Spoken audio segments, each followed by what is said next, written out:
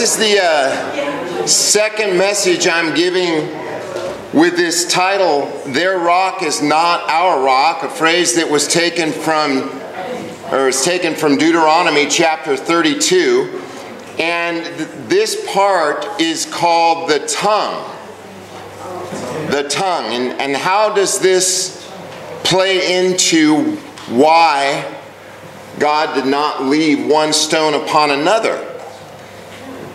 And how does it relate to our lives today? I want to start off this message, and I hope you don't mind, just giving a little bit of some personal information about me. So I grew up in church, grew up a legalist, dispensational, very self-righteous, and just a regular old premillennial Arminian. That's what I was. Pelagian almost, but I don't know. I don't know what was going on in my heart, but I knew that when I was 13, I attended this Christian camp, and I fell under the conviction of sin and realized I needed a Savior, but I didn't know what that looked like, and I didn't know what grace was. And then all of a sudden I saw grace in undergraduate. When I attempted, my first attempt at seminary was Talbot in Southern California, and an undergrad shared with me the doctrines of grace, specifically from Ephesians 1, just turned my whole world upside down. And I eventually withdrew from seminary and wouldn't go back until 2011. So it's kind of interesting. There was a Preterist conference that I spoke at in, I don't know, I think it was around 2003 or 2002, and it was a pretty big one.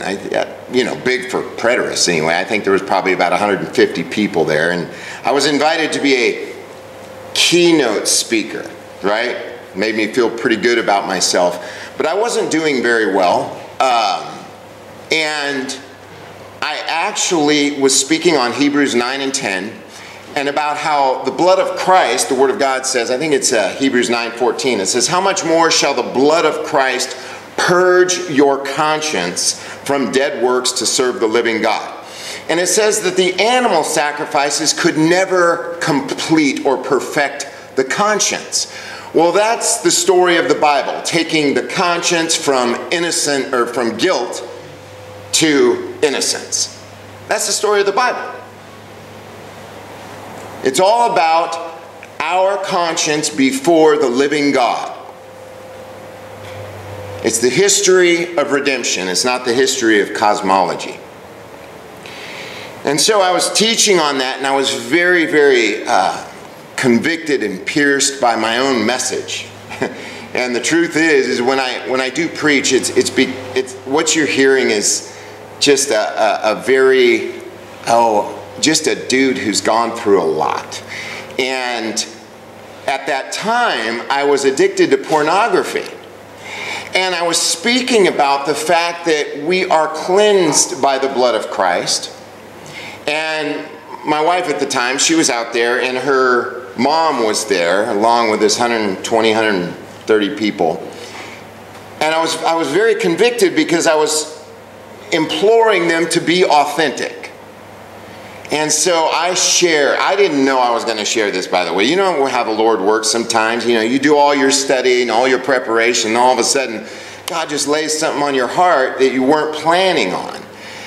And out of the blue, you know, this was a hidden thing in my heart. It was very unhealthy. It was just very hidden in one of those skeletons. And one of the things I was sharing with our beloved sister, we talk about skeletons in the closet, right?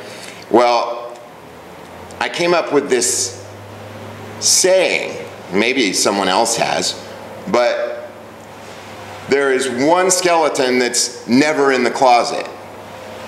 And what is it? Gossip. Think about it. You're letting everybody know when you gossip, right? It's not in your closet. The problem is we don't see it as a skeleton. And so anyway, I had this other skeleton, though, of pornography in my closet. Nobody knew about it. And I don't know what came over me, but I shared it with that entire group. that I was addicted to pornography. And it was actually a beautiful time, because after that, I can't even tell you how many people were so gracious to stand up and come over and hug me and shake my hand. And the most beautiful thing happened that changed my ministry. 3 guys came up to me and told me they were battling with the same addiction. 2 of them were married. Ultimately, my marriage would end because of infidelity on my part. And it was debilitating. It's tragic. And whatever I say up here, I never want you to get the idea that our disobedience does not have implications. And when I say that we rank sin, that's not to say that sin doesn't have different consequences. It does.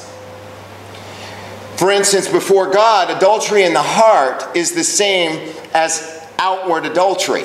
Jesus was very clear on that. But outward adultery is going to ruin lives. It's going to ruin relationships. And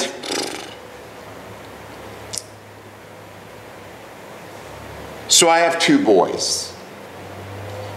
And it was hard to admit that to them.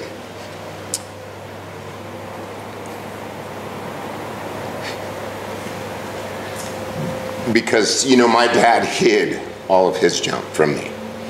So I just made a commitment. I'm not going to lie to my boys. I'm not going to pretend to be this godly preacher dad, right? I mean, you've heard of PKs, right? Preacher's kids. Well, I was the dad preacher, the rebel, going through so many struggles. And I'm so thrilled because now both my boys really love me. And we talk intimately about our struggles. And they know what Dad has gone through. And so it's been beautiful. But during this message, as I speak, I might cry. I don't know. But I kind of relate to this woman who in Luke 7 was just crying before Jesus, weeping, wiping his feet with her hair and her tears in this ointment. And I don't believe she was crying out of sorrow. I believe she was crying because at last this sinner knew the Savior had come to take away all her sins. She was filled with joy. And toward the end of that passage, Jesus says, you know, this woman has not ceased to kiss my feet since I got here. Simon, you Pharisee, you haven't even given me a glass of water. And then he goes on to say, the one who is forgiven little loves little. I don't think he was saying that some humans need only a little bit of forgiveness. I think what he's saying is those who don't believe they are sick have no need of a physician. I have not come to call the righteous to repentance, but sinners.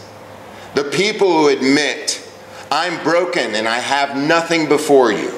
Or as the hymn says, nothing in my hands I bring, simply to thy cross I cling. And that's that woman. And she's weeping before Jesus.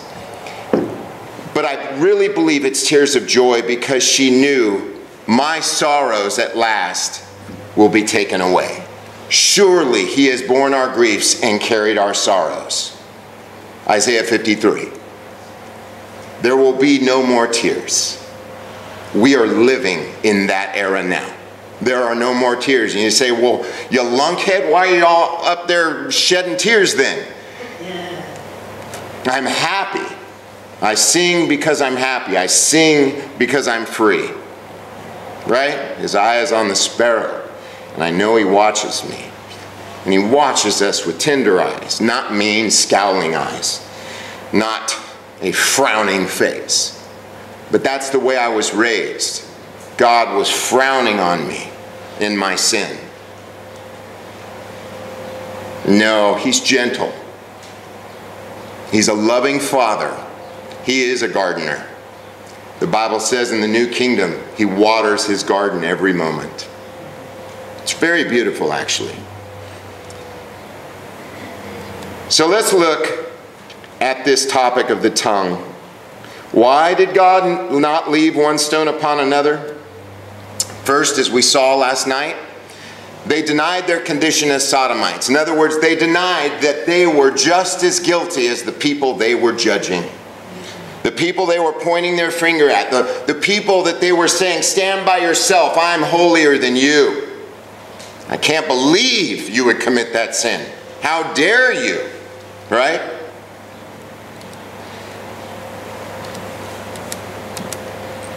Luke 18 verse 9, he spoke this parable to certain ones who trusted in themselves that they were righteous and despised others. Whenever we rank sins, it is a philosophical certainty that you will judge others. When you place sins on different shelves, it is a philosophical certainty and biblical theological certainty, or what we might say an anthropological certainty, that you will judge others.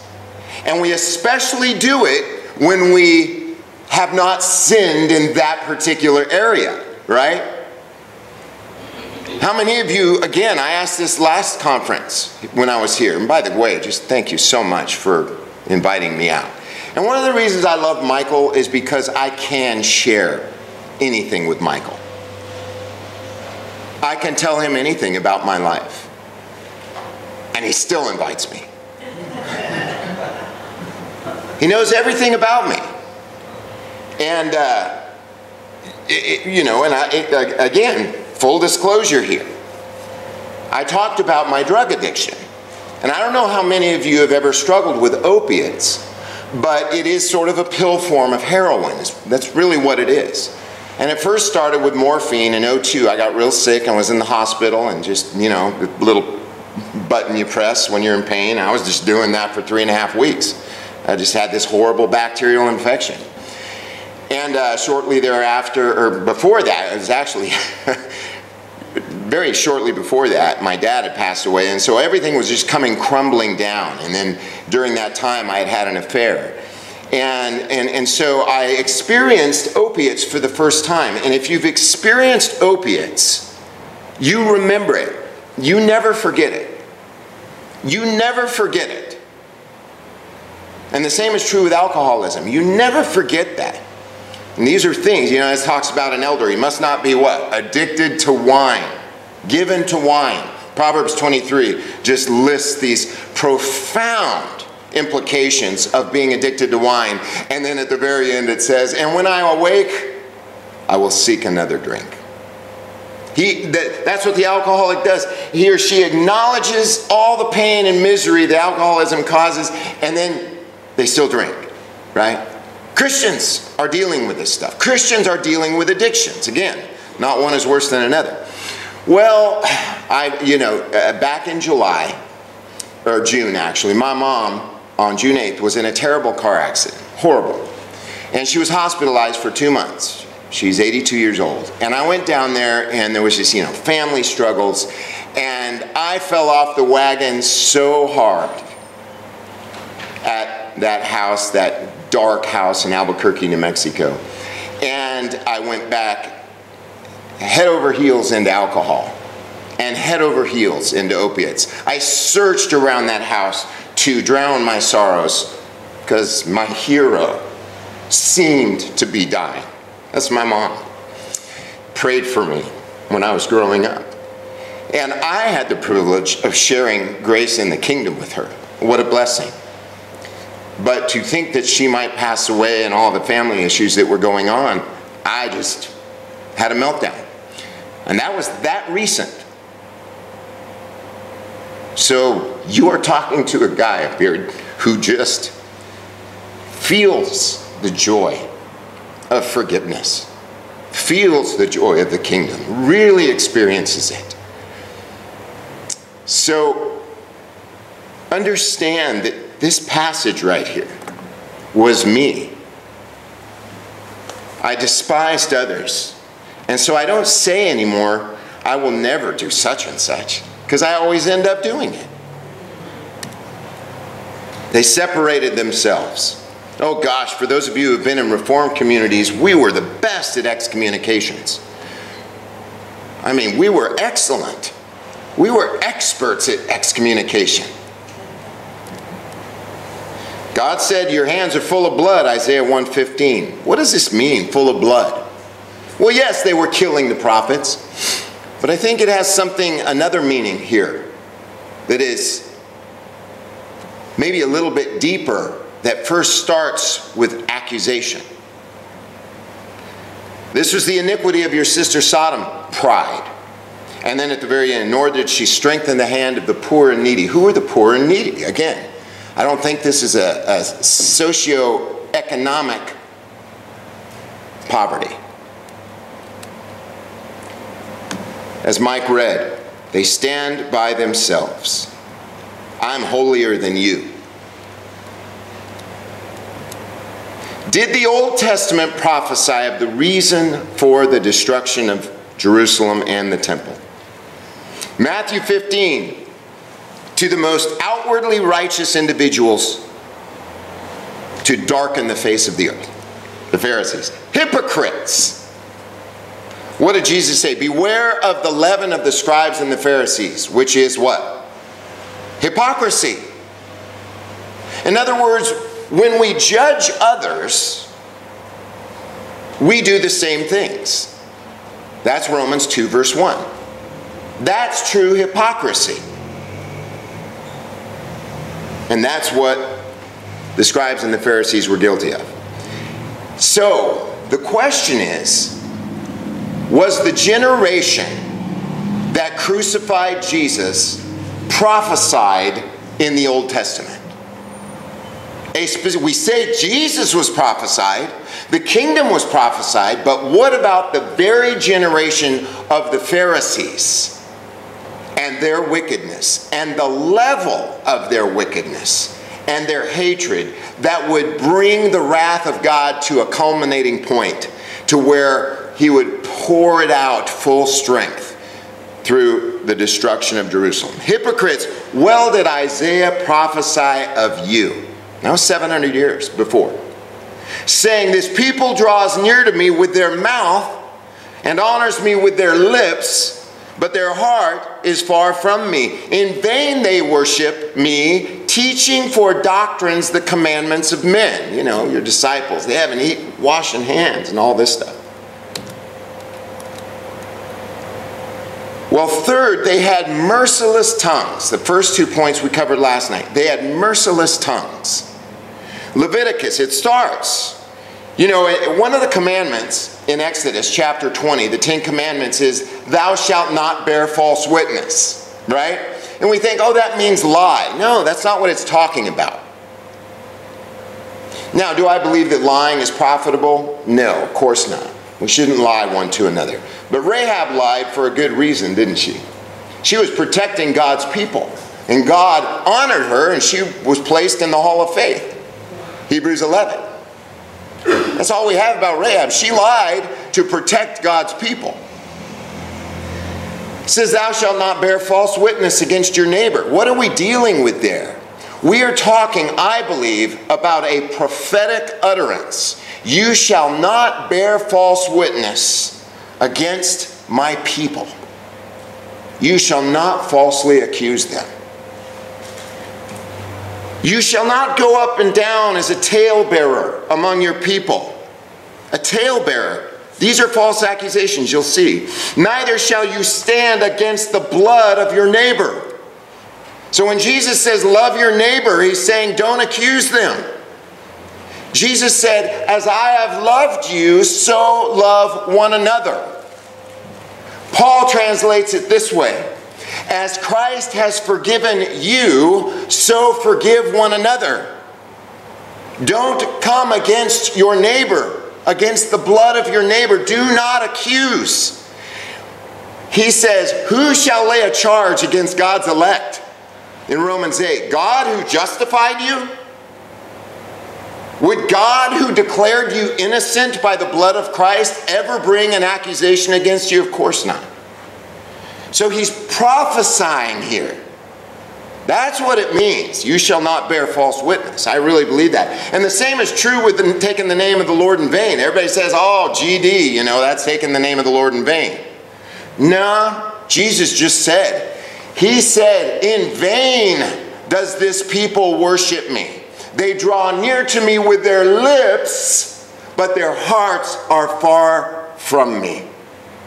That is worshiping God in vain. That's taking the name of the Lord in vain. That is the true significance of that passage. You shall not take the name of the Lord your God in vain.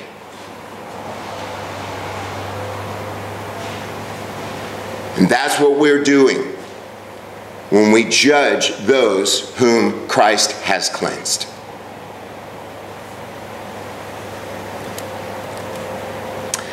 So here it is, a prophecy of the Pharisees. There is a generation that are pure in their own eyes. Most men, everyone will proclaim his own goodness, Proverbs says, and yet is not washed from their filth. This is prophetic, because no one was washed from their filth in the Old Testament. That would not come until the blood of Christ. It is the blood of Jesus that washes people from their sins, as Revelation tells us. The Bible says in Zechariah, there shall be a fountain opened up for sin and uncleanness in that day. That's the fountain of the blood of Jesus Christ. There is a fountain filled with blood drawn from Emmanuel's veins, and sinners plunged beneath the flood lose all their guilty stains. Amen? But this was not true of the Pharisees. They were pure in their own eyes. They were trusting their own righteousness, and there's no washing in that. There is a generation, oh, how lofty are their eyes, prideful, peering, trying to peer into your darkness, your sin, your wickedness, trying to find your skeletons and bring them out so everybody can see. The Bible says love covers a multitude of sins. When our brother or sister confesses to us, we cover them, we protect them, we tell them about the blood of Jesus Christ. That's how you restore them. You don't restore them by kicking them out. You restore them by saying, you know what? Let's pray together. Let's remind ourselves of the blood of Jesus. Let's remember his promises. Because the kingdom of God is not meat and drink, but righteousness, joy, and peace in the Holy Spirit. Do you always feel righteous? No, but God says you are righteous. Do you always feel joyful? No, but you are joyful. That's the kingdom joy. Do you always feel at peace? No, but his peace he gave us not as the world gives. Therefore, being justified by faith, we have what? Peace with God through our Lord Jesus Christ. That is an unbreakable, immutable peace. In spite of ourselves, again, every one of us should wake up in the morning and say, thank you, God, for the cross. I'm still forgiven, even after last night. That doesn't say to me, oh, you have a license to sin. You know, I always get this accusation. I get it all the time. Oh, if you believe in that kind of grace, you must believe you can do anything you want. I say that's not even a part of the picture. Because if you're washed in the blood of Christ, all you can think about is gratitude. All you can think about is, Lord, thank you. You know, some of these people say, well, you know, you just got to confess or else you're not forgiven. That's an old school, ancient church idea that arose after the first century. The Bible says he has forgiven us all trespasses. So maybe instead of saying, oh, Lord, will you forgive me? What if we say, Lord, thank you? What if you live in gratitude? What if you live in thankfulness to the Lord Jesus? That we are washed. How lofty are their eyes, and their eyelids are lifted up. There is a generation whose teeth are like swords, and their jaw teeth are like knives to devour the poor from off the earth. What are the poor? Again, the ones who have been cast out because of sin. That was the biggest problem. That was God's biggest accusation against the Pharisees, is they were always judging his people and the needy from among men.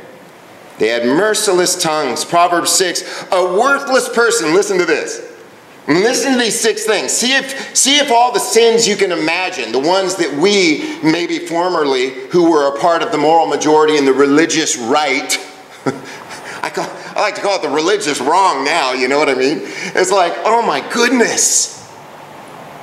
What kind of example are we setting? But watch, see if the sins that you once used to just despise and have contempt for, see if they're mentioned in here. And if they aren't, maybe, but yet you had those kind of rankings and thought of those things as so bad, right? Worse than others. If they aren't mentioned in here, reevaluate God's perspective. A worthless person, a wicked man walks with a crooked what? Mouth. A crooked mouth. Winking with his eyes, speaking with his feet, teaching with his fingers. Perversity is in his heart. I believe this is a prophecy of the Pharisaic mentality. He is always planning mischief. Always lying in wait for blood, as Proverbs says. They're just waiting to find out the evil that you've done. He causes fighting. Boy, if we ask ourselves, what is the chief cause of division in churches? It's the tongue. It's gossip. Jesus said, just go to your brother. Go to him alone. Therefore his calamity shall come suddenly. He is quickly broken. There is no healing. These 6 things the Lord, Yahweh, hates. Yes, 7 are hateful to his soul. Are you ready? A proud look. Pride. Right? As we saw in Deuteronomy and Isaiah. A lying tongue. It's not just, speaking about, oh, no, Dad, I didn't touch the cookie jar. It's not referring to that. The lying tongue is the false accusation against the people of God, because that's the context here. Hands that shed innocent blood. A heart that plots wicked plans. Feet hurrying to run to evil. A false witness who speaks lies, and he who causes fighting among brothers. Jesus spoke of the Pharisees as workers of iniquity. Have all the workers of iniquity not known? Eating up my people, biting and devouring, accusing as they eat bread. They have not called on the Lord. In other words, they have not recognized they need mercy. Right? God, be merciful to me, a sinner.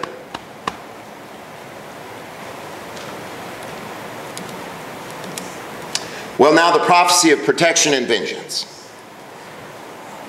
And I encourage you, as you read the Psalms, to reevaluate the Psalms that are uttered in the first person singular, I.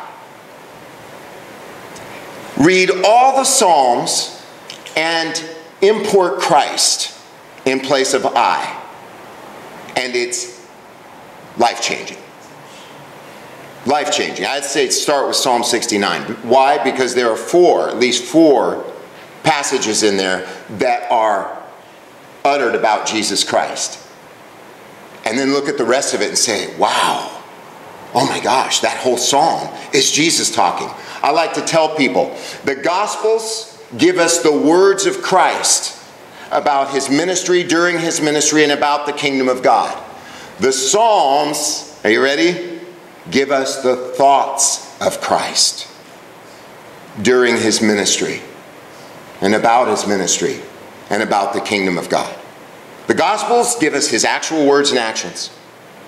The Psalms give us his heart, the heart of Jesus. Have mercy on me, O Lord, for I am in trouble.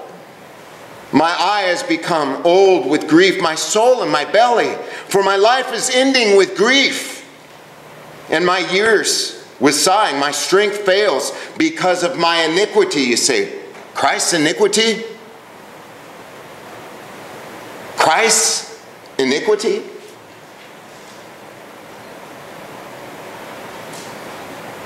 Did Christ sin? Well, no, the Bible says he was tempted in all points as we are, yet without sin. but he became sin.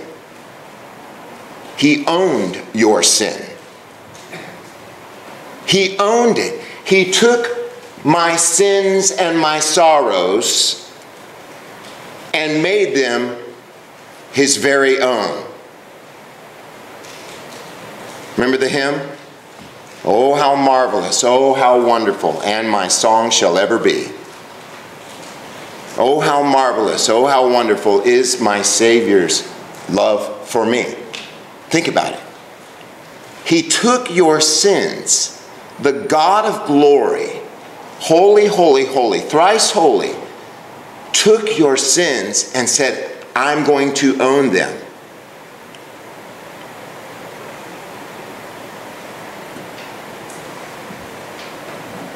I was a reproach among all my foes, but especially among my neighbors, and a fear to my friends. Those who saw me outside fled from me. I am forgotten as a dead man out of mind. I am like a broken vessel. I have heard the slander of many. Fear is on every side. Because of their plottings together against me, they planned to take away my life. But I trusted in you, O Yahweh. I said, you are my God. My times are in your hand. Hallelujah.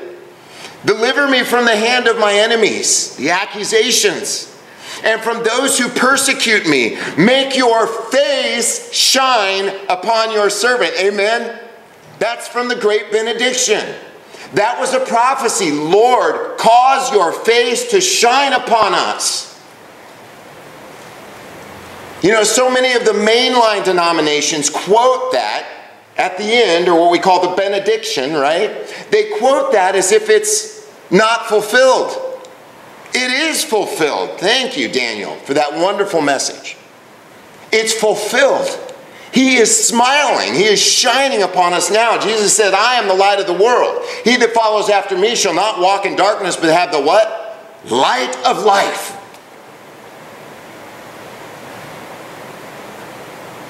Make your face shine on your servant. So when Jesus said, my God, why have you forsaken me?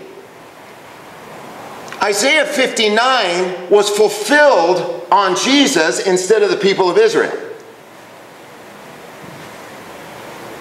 Behold, the Lord's hand is not heavy that it cannot save, neither is ear heavy that it cannot, or shortened that it cannot save or hear.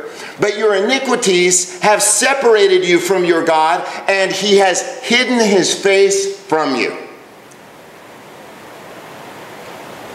And Jesus, having existed with the Lord as the Lord himself, Yahweh, Christ, the wisdom and power of God, suddenly steps into this arena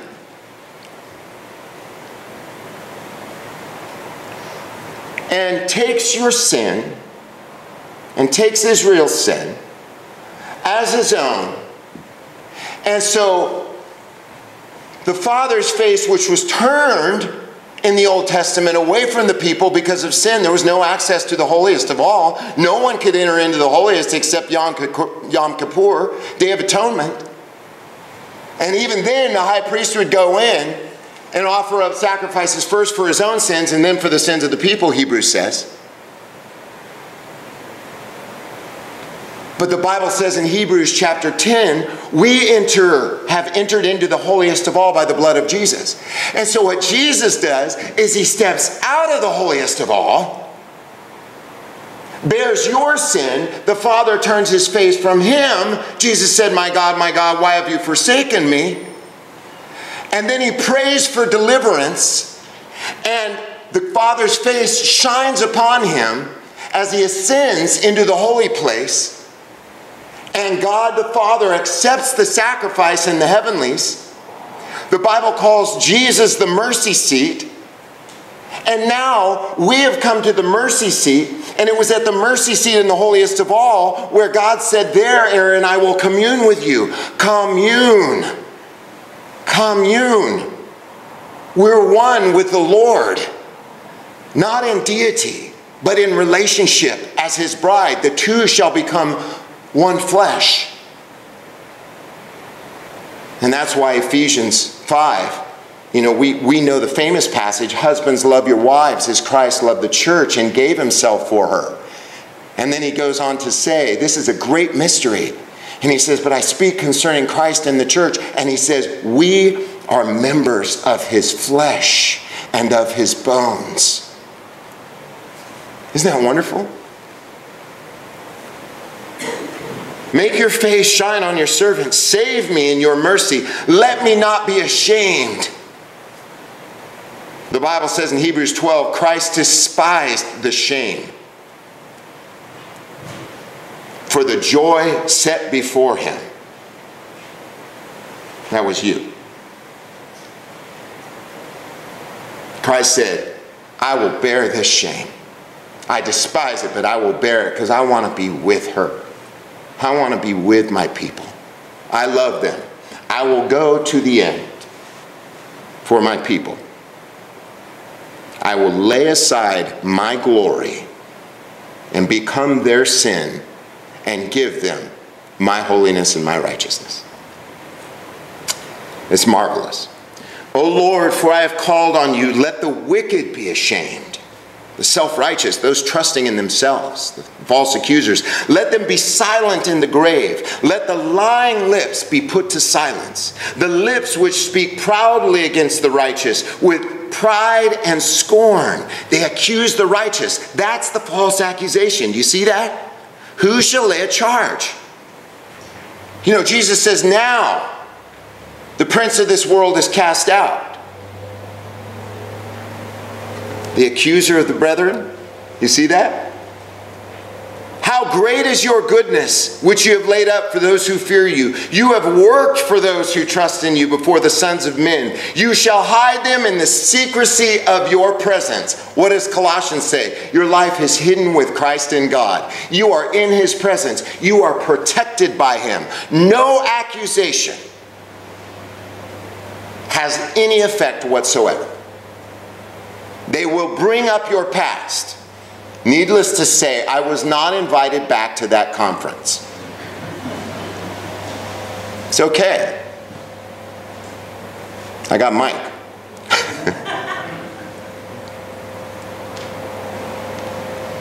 Mike, will you invite me next year? Oh, there was reluctance in that answer. You shall hide them in the secrecy of your presence from the pride of man. You shall hide them in a shelter away from the strife of tongues. Amen. Isn't that beautiful? Golly. And now watch, rather long passage, and we'll finish up with this one and one small verse at the end. And this, hopefully, will make sense of this whole issue as to, number one, why God destroyed the false accusers, the Pharisees. But then there's a beautiful outcome for you and me. Rejoice. Paul says this is fulfilled in Galatians 4 and 5. Rejoice, O unfruitful one that never bore. The Bible says Israel under law travailed and brought forth what? Wind. Can you imagine? You imagine if for you mothers, if you were pregnant for 9 months and all of a sudden your water breaks and out comes, no baby. That's what Jesus was saying and the Bible was saying about Israel. She has labored and travailed and brought forth wind. No salvation, no fruit, no life. There's no life under the law. The letter kills, but the Spirit gives life. Break out into a song and shout, you who never travailed, for more are the sons of the desolate than the sons of the married woman, says the Lord. Comparing Israel and Judah. Make the place of your tent larger. Let them stretch out the curtains of your dwellings. These are the open gates, including all nations. Do not spare. Lengthen your cords. Strengthen your stakes. This is a big old tent. He's making an allusion to the tabernacle, right? The moving tabernacle, the mobile tabernacle, the Coleman tent. Lengthen the cords. Strengthen your stakes. For you shall break out on the right hand and on the left, and your seed shall inherit the nations. Isn't that a beautiful prophecy of us? And people will inhabit ruined cities. That's Amos 9 compared with Acts 15. And it's the waste places that through the gospel, God has restored that breach of David. Okay? Do not fear, for you shall not be ashamed. The Bible says whoever believes on him will not be ashamed. There's no more shame. How often, though, I've woken up the next morning and felt ashamed. And then I've gone to the scripture and God says, you're not ashamed. You're cleansed. You're going to struggle with implications for what happened last night, definitely. And it's going to hurt. There's going to be some chastisement. But in my eyes, you're not ashamed. I think we are our worst critics sometimes. Do not fear, you shall not be ashamed, nor shall you blush. Right? Blush, being found out, your scandal. What's your scandal? Just ask yourself, what scandal is in your life right now that's causing you to feel shame? Understand, no scandal can remove the cleanliness and holiness and righteousness of the robes of Jesus Christ. No scandal. Nothing in your life. Whatever you're going through right now, in the eyes of God, you're not ashamed. You're not blushing. For you shall not be put to shame. You shall forget the shame of your youth and shall not remember the reproach of your widowhood anymore. Of course, speaking of the northern kingdom. Your maker is your husband, the Lord of hosts is his name, and your Redeemer is the Holy One of Israel. The God of the whole earth shall he be called. For the Lord has called you as a woman forsaken, grieved in spirit, a wife of youth, when you were rejected, says your God. For a little moment I left you, but with great mercies I will gather you. In a little wrath, I hid my face from you for a moment. But with everlasting kindness, I will have mercy on you. The Bible says in Jeremiah 31, I have drawn you with cords of loving kindness. I will have mercy on you, says the Lord, your Redeemer. For this is as the waters of Noah for me. For as I swore that the waters of Noah should no more go over the earth, so I have sworn from being angry with you and from rebuking you. You know what Hebrews says? The Bible says, God swore by himself because he could swear by no greater. I always tell people, God said, I swear to me. I swear to me. I will never be angry with you. I swear to myself, because I can't swear by any greater, I will never rebuke you. What does that remind you of? Colossians 1. You are holy and without blame and without reproof in his eyes. For the mountains shall depart, the hills be removed, but my kindness will never depart from you. Nor shall the covenant of my peace, Ezekiel chapter 37 says it's an everlasting covenant of peace. And Hebrews chapter 13 says, now may the God of peace through the blood of the everlasting covenant, says the Lord who has mercy on you, afflicted one, storm-tossed, not comforted. Behold, I will lay your stones among antimony, and lay your foundations with sapphires. This is the building of the church, right? The Bible says in Peter, he said, you are living stones, right? Galatians, or Revelation speaks of the church as being built up of all these different stones. That's the city of God, the heavenly Jerusalem, adorned as a bride coming down from heaven, from God. That's us. We're adorned. That's our clothing in the righteousness of Jesus. And I will make your battlements of ruby and your gates of carbuncles and all your borders of pleasant stones. And all your sons shall be taught of the Lord. Hebrews 8. He says of the new covenant, and they shall all be taught of God.